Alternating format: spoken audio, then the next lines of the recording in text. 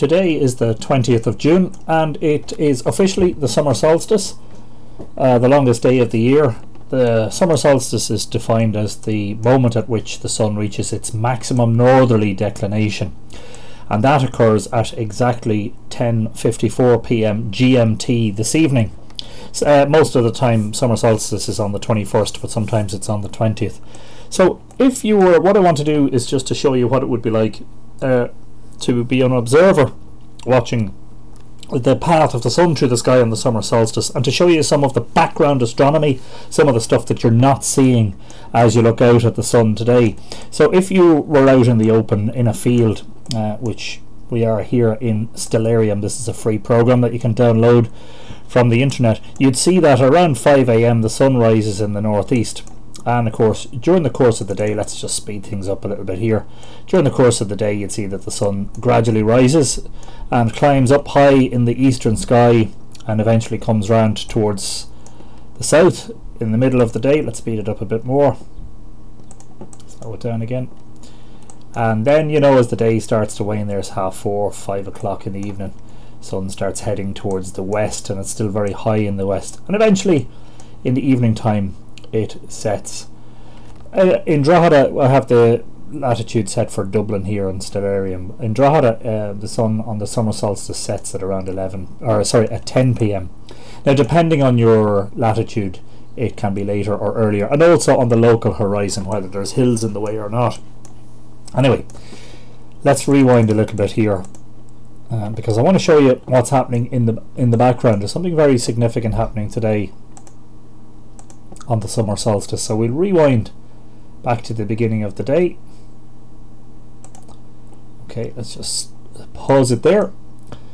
So what we're going to do is we're going to try and simulate the sky as if there was a total eclipse of the sun, so as if the sun was darkened and we could suddenly see what's going on in the sky. So we'll also show you the constellations. And what's very interesting is, as you will see now as the sun rises, in terms of the sun's position in the sky, it is located above the constellation that we know today as Orion, the Hunter constellation, but which has been variously known as, in various guises down through history in different cultures, as a warrior or a god or a hero, some sort of a sky god. The sun's path through the sky takes it through the constellations that we know as the zodiac: Aries, Taurus, Gemini, Cancer, Leo, Virgo, Libra, Scorpio, Sagittarius, Scorpius, Aquarius, Pisces, and back round again. On the day of the solstice, at the moment, it's located directly above Orion. Let's see if I can zoom in here a bit, between the horns of Taurus and the feet of Gemini. And now I want to show you the Milky Way, because this is very important. I'm not sure if it's this option in here. Bear with me for a second. Milky Way brightness, yeah, sorry about this. I just want to show you the Milky Way here, because the sun is also located at the moment in the Milky Way, which is this bright band of stars that runs down through the sky, through Perseus and Orion, Taurus, through parts of Orion and down towards Canis Major, where Sirius the dog star is located. So the sun's path intersects with the Milky Way at two locations in the sky. The first is this one above Orion, and the other is between Scorpius and Sagittarius, and we'll show you that in a moment. So this is quite a significant part of the sky. The solstice positions of the sun and the equinox positions are gradually moving westwards through the zodiac. This is as a result of an effect called precession of the equinoxes. Basically, that is a slow wobble of the earth on its axis, and it causes the axis to form a circle in the sky, and it means that the pole star is drifting. The position of the pole of the sky is drifting slowly in a circle, and also the solstice and equinox points, hence the phrase precession of the equinoxes. They're regressing westwards through the sky gradually. So it's the 20th of June 2016. Over the next couple of decades, the sun's position will gradually drift out of Orion's hand on the solstice. And indeed, the precession of the equinoxes lasts almost 26,000 years. It's 25,800 years. So once this drifts out on summer solstice over the next couple of decades, the next time we will see that as the human race will be in 25,800 years time, if we last that long. Significantly, from the point of view of myths and astronomy, in Ireland we have several myths that may connect with Orion. We have a character, a god of the two-headed Danann called Lu, who has various guises. One of these guises is Lu Lovefada, Lu of the long arm, or sometimes translated as the long throw. And I've often wondered if perhaps Lu wasn't seen as controlling the movement of the sun and the moon and the planets along the ecliptic, and that in fact he was throwing them from his upraised arm.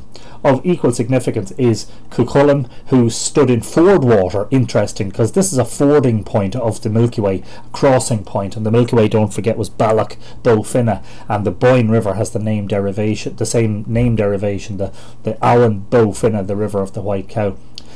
Finn McCool was said to have thrown standing stones from Tara and the likes of Slieve Gullion. And I wonder if these standing stones don't have solstice alignments, and perhaps the folklore suggests that Finn McCool was Orion throwing the sun and the moon around, aligning with these various stones. And of course we have another famous myth in Nuadu of the silver arm, and Nuadu lost his arm in the first battle of Moitura and had it repaired. He had a new silver metallic arm made for him by the two-headed Danann healer Dian Cecht, and he was restored for the second battle of Moitura, in which the two-headed Danann defeated the Fomorians.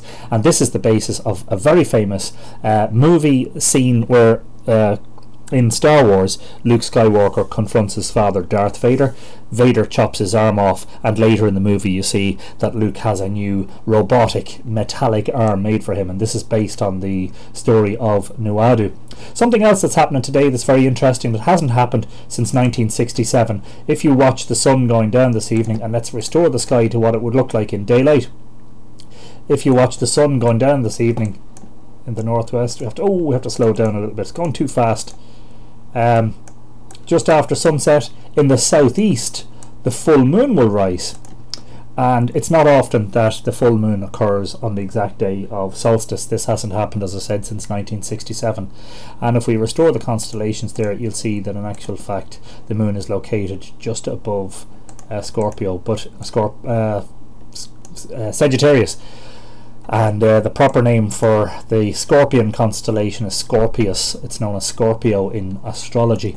And you'll see that the moon is just slightly outside this dark rift, which is a part of the Milky Way in that part of the sky. As I said, the ecliptic, the path of the sun and the moon and the stars, of the planets through the sky, crosses the Milky Way at 2 points, one above Orion and one here in this gap between Scorpius and Sagittarius.